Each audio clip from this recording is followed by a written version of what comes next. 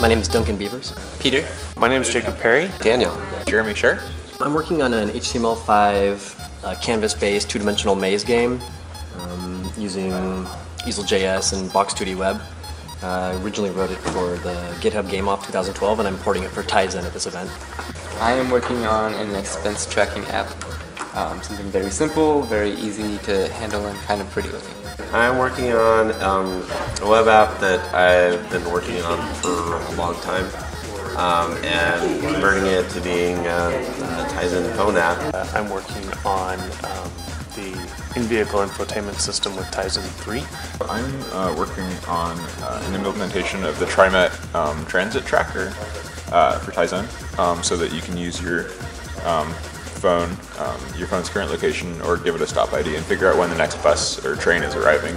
I was able to successfully get the application deployed on here, navigate through two separate screens, both of them canvas-based, and then control the player avatar through the maze and complete everything. I also have like a menu button and back button integration so that you can back out of the gameplay, back to the main menu of the screen. It's a web app.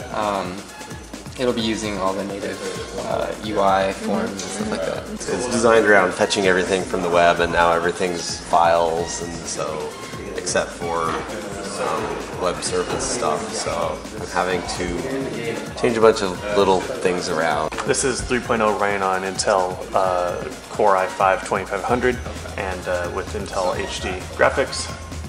And basically the idea is to get some of these Tizen apps that are running on the phone to run on the screen here. It's one of the few apps I use on my own phone every day, so I'm trying to get that same functionality onto a new platform. Great. And you're doing a web app, right? I'm doing a web app. Okay. It's going pretty well. Spent the first day getting the build process dialed in so that it was packaged up in a way that the IDE could consume it. And then as soon as we got the phones today, I was able to deploy it to the phone and get it running with decent performance. Now I've identified what some of the new events that I needed to listen to make a more responsive interface, so that's what I'm focusing on changing now. So here's the daily allowance. This is like what you can spend each day based on how many expenses you have to pay and how many goals you have to pay and everything like that. Pretty simple, keeps a good eye on when the payday is going to happen. One of the other things we're working on this week is getting this HD radio, which is a USB radio, and what it does is it actually works, and we're moving this from a C++ .NET version over to Node.js, which actually has been partially converted already, and we're finishing that up and creating an HTML5 interface so that you can use HTML5 to basically connect through a hybrid app with Tizen. It's supposed to be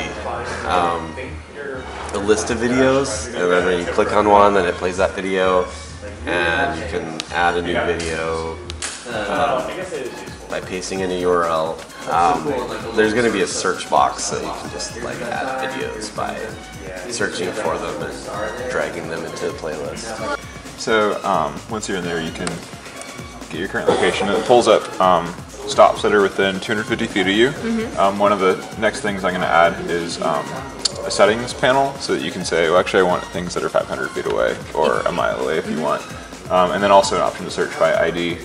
If you go here, it's implemented but it's not in the UI yet, it takes you to a screen showing the next two arrivals. So you can say there's this bus in 2 minutes and there's this bus in 15 minutes. It's been a pretty positive process so far.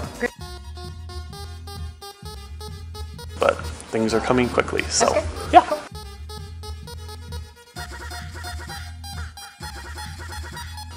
So pretty straightforward. I'm trying to keep it simple, Yeah. given the constraints of this. But That's pretty cool. yeah, thank you. Thank you.